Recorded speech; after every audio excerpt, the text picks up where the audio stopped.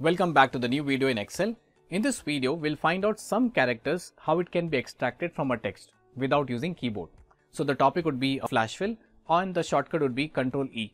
So if I want to find out the first alphabet of a word, I can just type here as A, enter, Ctrl E.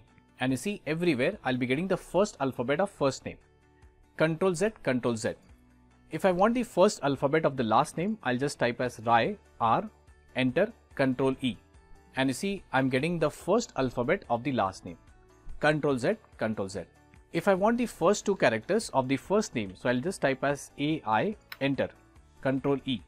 And you can see I'm getting all the first two characters of the first name. Ctrl Z, Ctrl Z. If I want the first two characters of the last name, RA, enter, and Ctrl E from a keyboard. Ctrl E, when I do that, it is not able to understand the answers.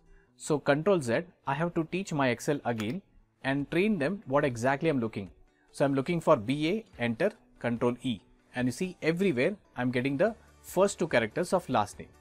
Ctrl Z, Ctrl Z, Ctrl Z. And now if I need the first character of every name, I'll just type as A space R, enter, and Ctrl E from my keyboard. So you see everywhere I should get it, but I'm not getting it. So Ctrl Z. I will teach my Excel again, A space B, enter, Ctrl E. And you see first character or first character of every word I'll be getting inside Excel. I hope you've understood the shortcut Ctrl E. That's a flash fill. That's all for this video.